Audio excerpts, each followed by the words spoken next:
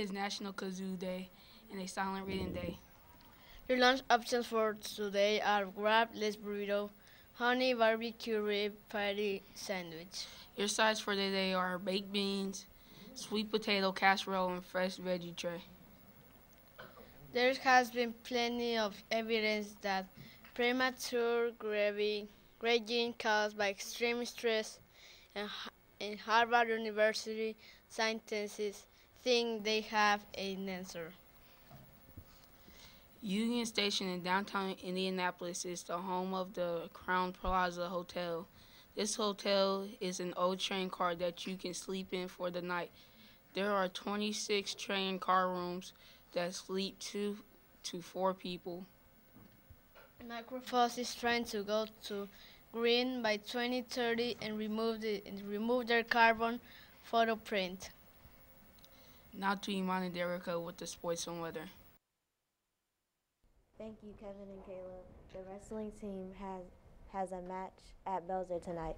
7th and 8th grade girls basketball also has an away game tonight against Center Grove North. The boys basketball season is now over. Congratulations to both 7th and 8th grade boys basketball. Now here's Derica with the weather. Today's weather is the high of 35 degrees and the low is 29 degrees. Now back to our Angels. Thanks, Iman and Derica.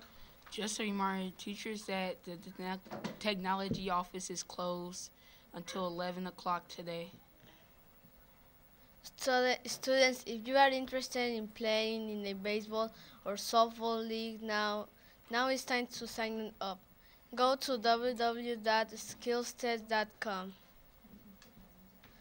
This Saturday, the Lawrence Township School Students Foundation is hosting a kickball game event from 3 to 5 p.m. The cost is $5 and drinks and snacks are provided. This takes place at Belzer and invites all BMS, Fall Creek, LN, and LC students. To sign up, go to www.msd.org. Belzer will have its first poetry contest. More information about it will be in tomorrow's broadcast.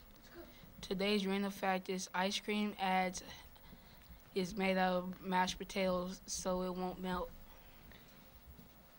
The quote of the day is by Mr. HR, who say, "Be willing to be behind it every single morning." The celebrity birthday for today is album producer Rick Ross.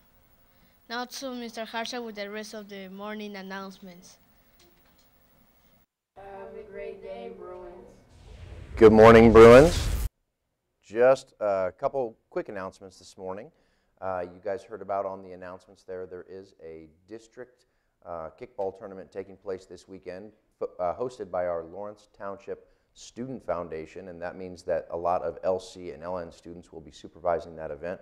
So students, if you're interested, check out their website. You can register online. It's $5. You get to come a couple hours and have a lot of fun here in our main gym here at Belzer this weekend. I want to thank all of our teachers and students yesterday for doing our second step curriculum. I know we don't typically do that on a Monday morning, but I really appreciate the way that students adjusted to that change. I visited 5 8th grade classrooms yesterday and was extremely pleased with what I saw happening in classrooms, the great conversations that were happening about values, about appropriate use of social media to communicate with peers, and sometimes the impact of our words, even if they are on a social media site or on a screen.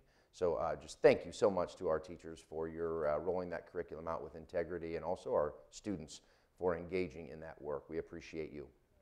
A reminder again today that our WIDA testing begins for some of our students. And again, students, I want you to make sure that you are giving your absolute best effort and 100% focus to really demonstrate what you've learned and give us your absolute best effort on that assessment. And then the rest of the time this morning we've got for our sustained silent reading time. I know sometimes on Tuesdays and Thursdays we get rushed a little bit, but the remainder of the time we have this morning can be used for students to read silently. Thank you. Make it a great Tuesday.